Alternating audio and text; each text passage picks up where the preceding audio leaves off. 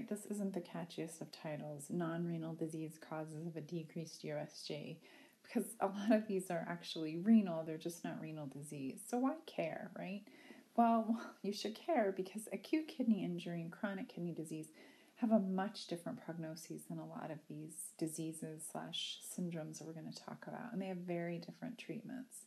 But they can look like renal disease, of course, because if you can't concentrate your urine, and if you have other disease going on, you become dehydrated, which then results in a decrease in GFR with azotemia, and then you can't concentrate your urine because of the initial problem. So it's very important to kind of identify these and have some tricks to recognize them.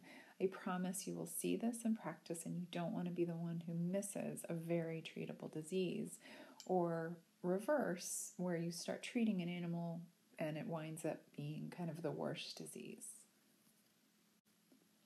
All right, it's our favorite picture of the kidney. So again, as a review, I love to review this stuff. So concentrating ability in the kidney. That first important place, of course, is that proximal convoluted tubule. If that isn't working, it's from renal disease, so we're not talking about that area. The next is that medullary, the medulla, we'll just say the medulla, and medullary concentrating ability. And so this saltiness, half of it is from sodium and chloride, and of course we know where that comes from, which is that ascending loop of Henle, reabsorbing sodium and chloride, but the other half comes from urea. And of course the urea is reabsorbed in our distal tubule as well as our proximal tubule, and it's done under the influence of ADH in our distal tubule, and it's done through a variety of things in our proximal tubule, and one of it's a decreased tubular flow, which is why in dehydration you can sometimes see an increased urea. And so these both give you a nice salty medulla, and so that is our medullary interstitium. So that gives us an ability to, again, reabsorb water here. That is not water, that's sodium. Let's try that again.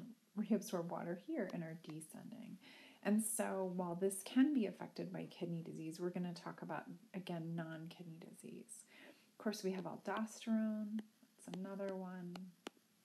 And we have ADH. And then we also have just the rate of our tubular flow. So how quickly things flow through our kidneys is determined by, of course, how much water we intake, or what if we're on fluids. And the faster the rate of fluids, or the faster that we're diuresing, the less time there is to reabsorb things. So as things are kind of in our tubules, if there's decreased tubular flow, you're going to reabsorb more of those solutes, which allows you to then reabsorb some water. So let's move on a little bit and talk about then how you lose this ability to concentrate. Okay, so the medullary interstitium, remember it's this area right in here. So that's our medullary interstitium. So medullary washout means that it's essentially the saltiness goes away. And so that can be due to long-term, and I don't have a great number for long-term, but long-term hyponatremia and hypochloremia. So they're both low. Why does that happen? Well, that can be from an animal on fluids. So they are getting fluids, long-term low sodium and chloride fluids. It can be from diuretics, so loop diuretics, those loop of Henle diuretics. It can be due to a lack of aldosterone. So I'm going to write aldosterone on here because it's going to become relevant. And of course, a lack of aldosterone is, I've lost my ability to write, there we go. And that's, of course, Addison's disease, which you hear a lot of because it involves everything. So diuretics was another one we mentioned. And again, these are non-renal disease type things, and then fluid therapy.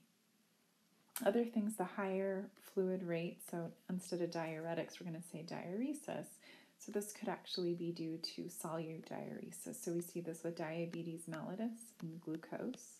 So too much glucose in the plasma, it exceeds the renal threshold, spills over, and mannitol's another one. And so all of these can cause you to not concentrate your urine, but it won't necessarily be due to renal disease. And then, of course, the renal disease one is renal disease. And so that's where you actually have damage to your medullary interstitium.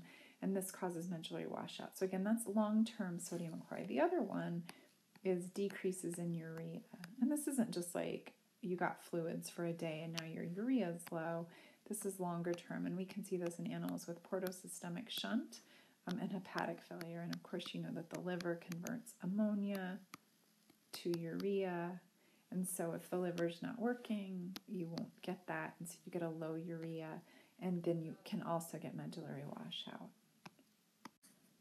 So of course we did lack of aldosterone just in this last one, right? So aldosterone lack, medullary washout.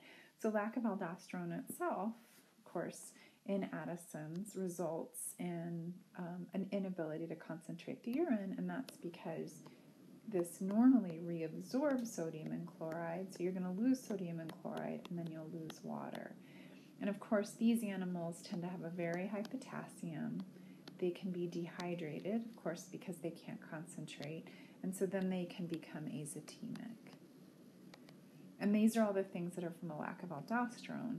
The lack of glucocorticoids, we've talked about this before, is separate and unrelated to the aldosterone, and these guys mean that they have, right, so no stress on their leukogram when they should be stressed.